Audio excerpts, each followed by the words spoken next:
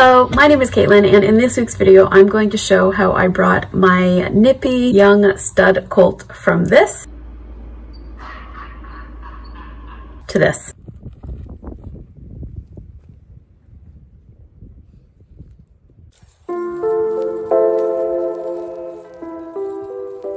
As I'm filming this, I'm realizing how many gray sweaters I own. I swear, I don't wear the same sweater for every video. I just own a lot of gray sweaters. So today I want to talk about why I switched to positive reinforcement or clicker training as a training method and the steps that it took me to get there. Before I get into that though, I should clarify that I don't train using pure positive reinforcement. Like I don't use positive reinforcement for everything, but I try to incorporate it into everything that I do with Merlin, even if the basis of the training is more traditional pressure and release, or what we call negative reinforcement. I'm not going to go into the nitty-gritty of exactly what positive reinforcement is and how you do it. I'm not a professional horse trainer by any means, and there are already so many incredible resources out there. But instead, this video is going to be sort of the start of a series that I want to do about my journey with positive reinforcement and how it really helped to curb some of the stud behaviors that Merlin started exhibiting in the months before he was gelded. If you're interested in getting into positive reinforcement or are curious about what it entails, like I said, there are so many incredible resources out there. I'm going to link some of them down below. So,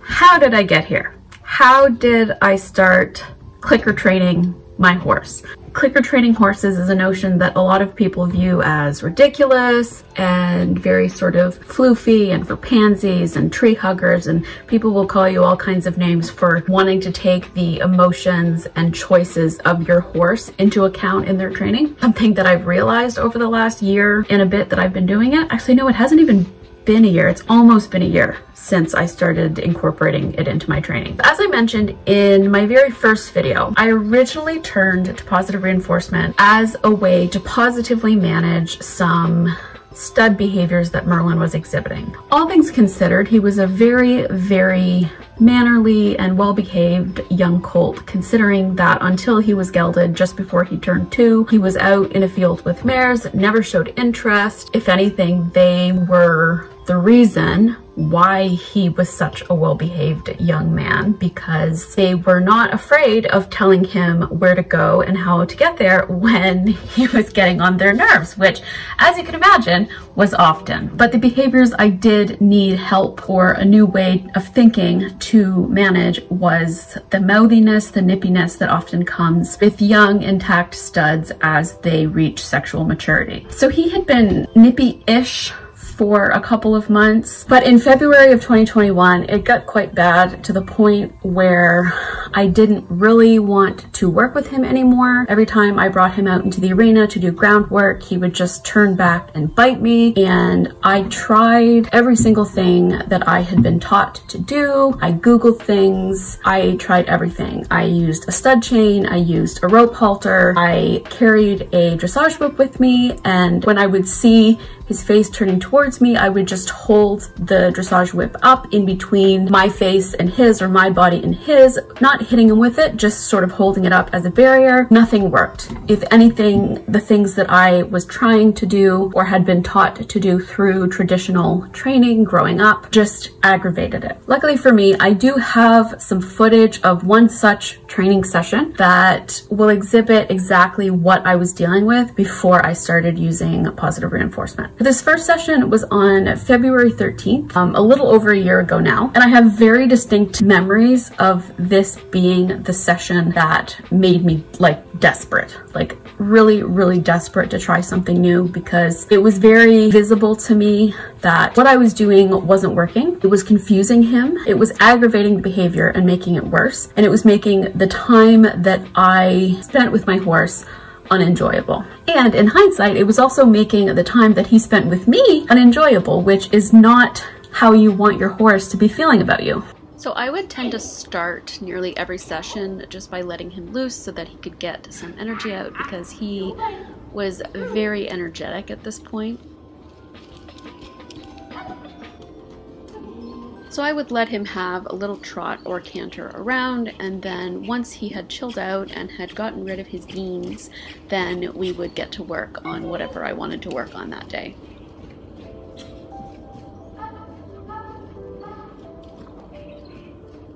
And I just want to be fully transparent in saying that I'm quite nervous to post this footage because it's very raw and very real. In it, I use some methods that I would never use today, but I feel like in order to properly show what I was dealing with before I switched to positive reinforcement, I need to show this footage. So as you saw in the previous clip, he had turned around and nipped me, and he continued to do that. So I thought that it would be an absolutely fabulous idea to deal with that by leading him around by holding onto the halter, hoping that this would make him understand that if I led him this way, he couldn't nip. Now, in hindsight, the only thing that this did was aggravate him even further and make him feel trapped, because when you lead a horse around by the halter, they don't even have the slack of the lead rope to diminish the pressure on their face. Here, I've put the lead rope on, and I'm just trying to get him to walk in a circle without trying to nip me. And as you can see, it's not working very well. And I'm also making the mistake of not rewarding it when he does well. So here, he stops, he doesn't turn back and bite me, and I don't reward him at all. I just move on without acknowledging that he did well. The next time I try to stop him, he turns back and tries to bite.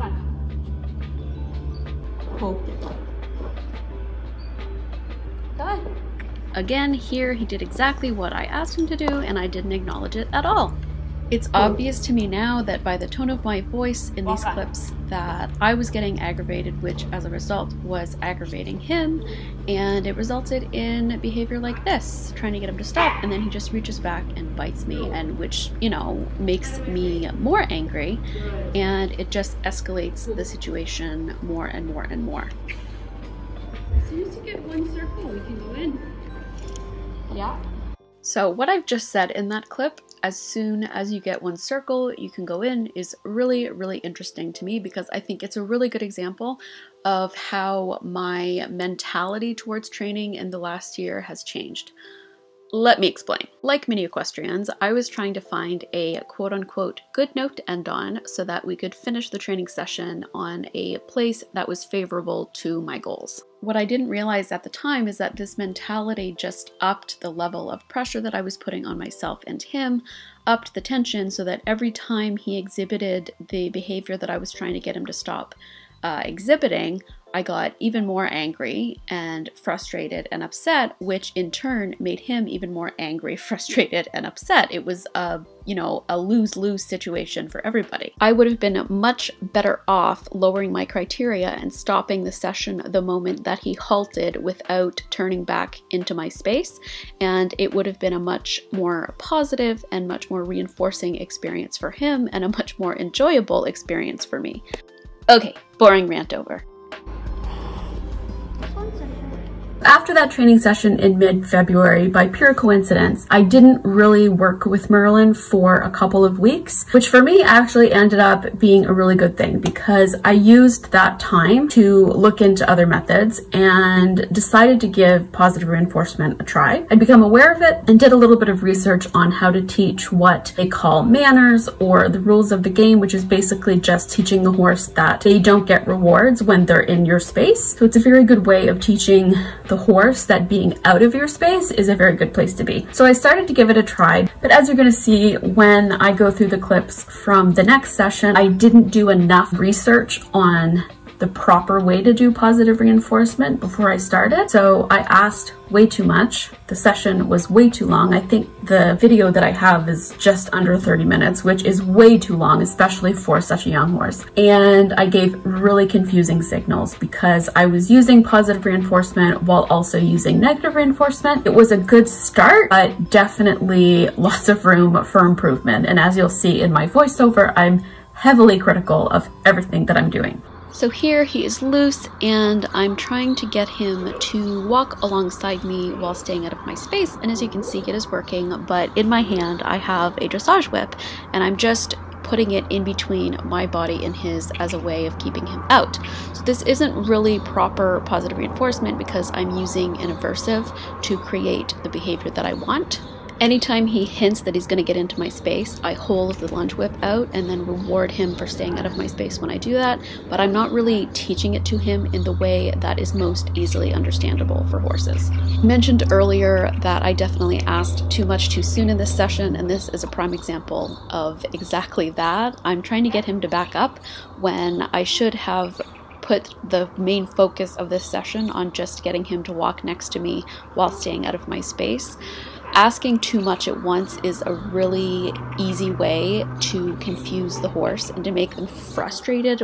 This clip shows me finally turning to what should have been my main goal for the session in the first place, which is just to stand by his shoulder and to reward him every time that his head goes into the center of his chest. One of the most important things that I learned early on in positive reinforcement is to be consistent about where you're feeding the horse. So if you want them to stay out of your space, never feed them in your space. You're meant to feed them in the center of their chest so that they know that that is where they get food. Good job. Something I'm noticing as I rewatch these clips for the first time in a long time is that the tone in my voice and my entire demeanor from the previous session is completely different. I'm so much more relaxed, and as a result, he's so much more relaxed. Something I will say is that in these early sessions, my timing is absolutely terrible. I should have clicked and treated the moment that his head was in the center of his chest rather than waiting a second or two like you often see me do. If I would have been more clear with marking the correct behavior, I probably would have made progress a lot quicker than I did in these early sessions, which is saying something because he does pick it up really quickly. I'm just saying that had I been a little more clear and on point with marking the instant he offered me the correct behavior, there would have been less room for error on his part.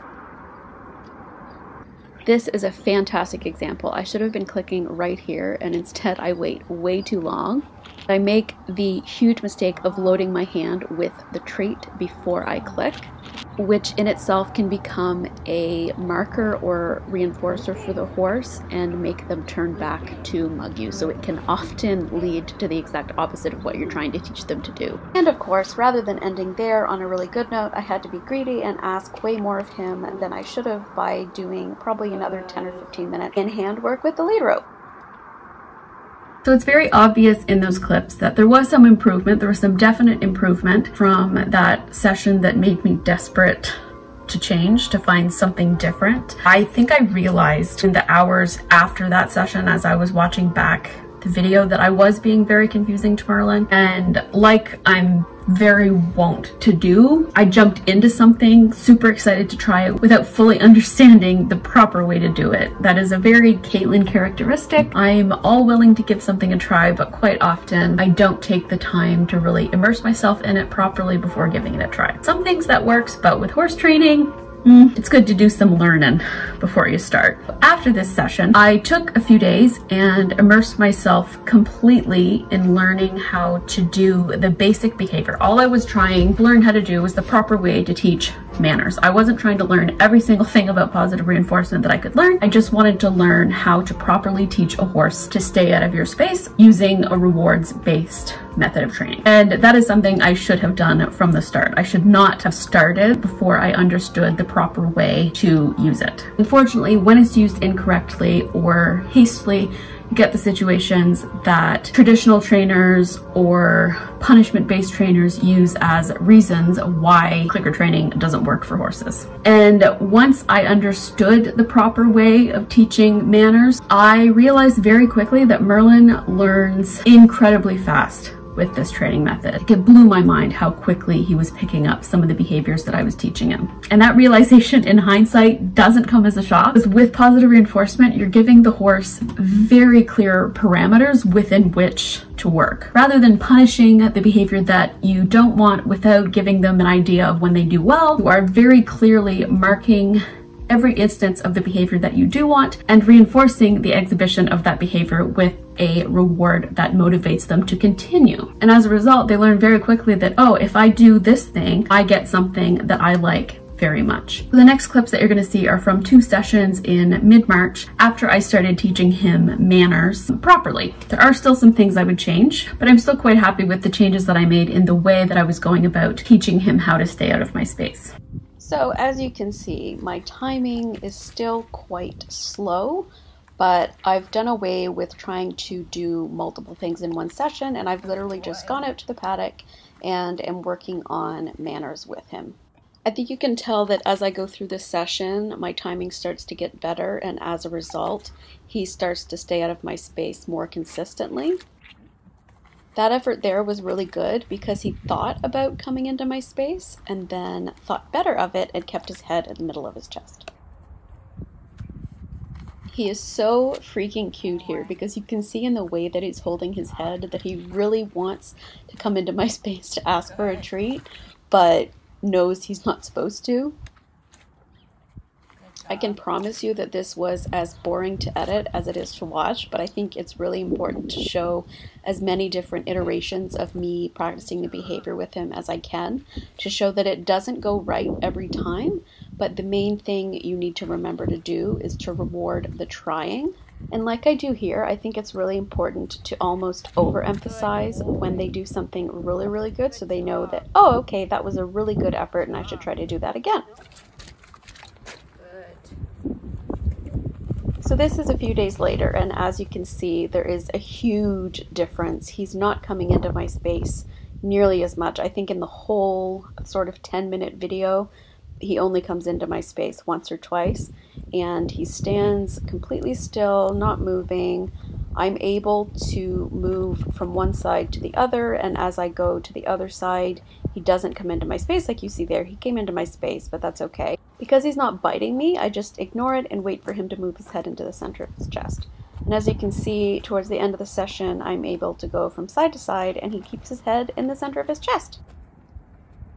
So as I showed in this video, I came to positive reinforcement in a similar way that many people do. I had a prevalent issue with my horse that was affecting my ability to handle him effectively and safely. I tried all of the methods that I had been taught in the past, punishment-based methods, negative reinforcement, and none of them worked. Like I said earlier, if anything, it made the behaviors way, way worse. I was desperate and willing to try anything, so I tried something that is like way outside of the box of anything I had ever tried before, and it ended up being exactly what I needed. I will admit I started with a bit of doubt in my mind. I tried to be as open-minded as possible, but there was some like sort of niggling doubts in the back of my mind, but I was willing to try, and I was very surprised at how quickly it helped the issues that I was trying to address. I'm not going to stand here and say that Merlin's mouthiness stopped 100% because it didn't. It would be impossible for it to stop completely because he was just exhibiting natural behaviors that were exacerbated by hormones that were raging in his body. So I couldn't get mad at him for that, but it did help to make him come to the realization that being out of my space was a much better and more rewarding place to be than being in my space, mugging for treats or trying to bite. And I think it's a safe estimate to say that his mouthiness went down by about 80 to 85%, which I think is pretty significant. So the point of this video has not been for me to stand on a soapbox and say that my method of training is better than yours and then it's more effective and blah, blah, blah, blah, blah. But factually speaking, according to the science, rewards-based training is the most effective way to teach horses new behaviors. And it's something that I'm realizing more and more as I go through trying to teach Merlin new tricks, new behaviors, and I'm now incorporating it into basically everything that I do with him. I think my move to positive reinforcement was very organic. The current coach is not just about the way that we learn as people, but also about making the experience of riding and training as pleasant for the horse as possible. So riding with her sort of started to change the way that I think about horses as animals and my relationship with them. And I think turning to positive reinforcement to work with Merlin when he was still a stallion was a natural progression from there. And as a result, like also happens with a lot of people who turn to this method of training, I've started to recognize issues in my own training in the past. I've come to feel a deep sense of shame for the way that I treated horses in the past, you know, my first pony, my second pony, some of the equipment that we used, while also recognizing that I treated them that way because that was the way I was taught to treat them. And I think one of the most important issues in the horse industry right now is we have an incredible opportunity to change our understanding of horses as riding animals, as sport animals, and to use that change to influence the way that future equestrians are brought up. Because unfortunately, you know, me coming to this realization on my own is going to have an effect on the way that I deal with horses. It's not really going to have an effect on the way that other people view their relationships with their horses. So if we want people to treat horses more fairly and ethically and according to, you know, the way that horses learn, then we have to really change the way that we teach young equestrians about riding, but also about horse care, horse welfare, and things like that. And this sort of awakening that I've had in the last few years also means that I have a lot of different issues and concerns that I want to talk about in future videos, and they're all topics that I'm really excited to get into, but they will require some reading and research, which I'm also excited about. But yeah, that's it for this week's video. Thank you so much for watching it. I hope it helped you to understand why I switched to positive reinforcement and how it's been such a wonderful tool for me to have in my pocket, but also has really improved my relationship with my horse. Yes, you know, Merlin is an incredibly sweet and inquisitive horse. He naturally will walk up to anyone who comes to see him. Since I switched to positive reinforcement, he actively will walk and trot and greet me at the gate as soon as he sees me coming. Most of the time, I don't even have to call his name. He just comes and sees me because he's excited to go to work, and he's excited about the fact that being with me means that he gets scratches, he gets kisses, he gets, you know, some nice grooming, and he gets some treats. So I have no idea what happened to the end of that footage, but I just wanted to say thank you so much for watching this video, and I will see you very soon. Bye!